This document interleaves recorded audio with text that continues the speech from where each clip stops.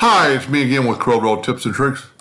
Last week sometime I made a video on how to straighten up this sticker, and I used the perspective tool, and the gentleman that I did it for is trying to recreate it and doesn't have the perspective tool.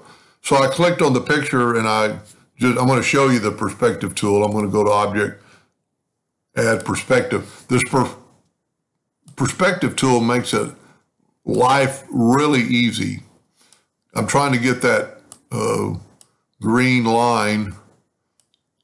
corner in the corner of my red box.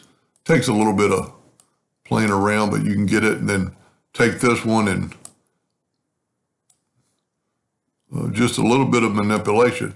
But if you don't have the perspective tool, and then all you have to do is take this first and go intersect, and then it's going to intersect that and make it square, and you can see I didn't do quite well. You can do the exact same thing with the envelope tool. An envelope tool, I would think, is in everybody's Corel.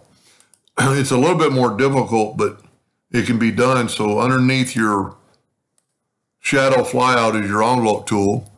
And when you do this, swipe through there and delete those inner nodes. This picture is quite large, and that's why it's taking a little while.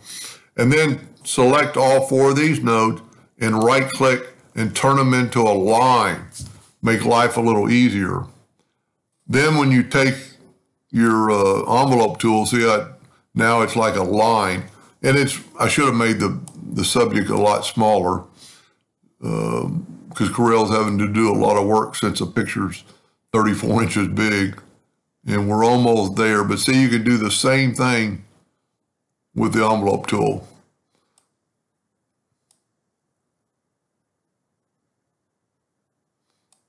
Almost there.